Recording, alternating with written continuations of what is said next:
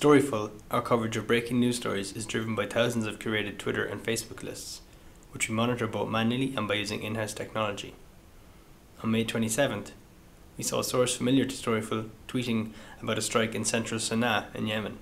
Shortly afterwards, he began to share videos showing the aftermath of the strike on YouTube. At Storyful, our policy is to always independently verify any information that might be relevant. The same was the case with this video. Could we pinpoint its location?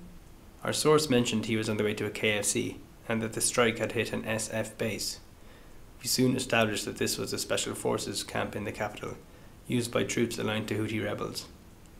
By consulting Wikimapia, we were able to stand up the source's claim.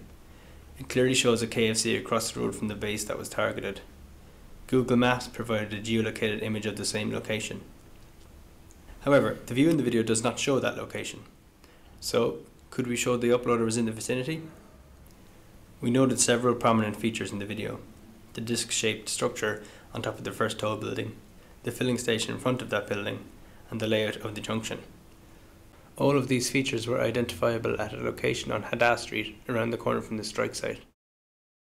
The smoke seen in the shot is also consistent with the location of the strike. It's usually possible to construct a convincing version of events in the hours after a major incident such as this one.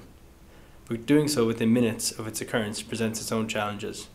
But as we see here, through monitoring sources and piecing together corroborating evidence, it is possible to construct a convincing picture and to verify content as it emerges.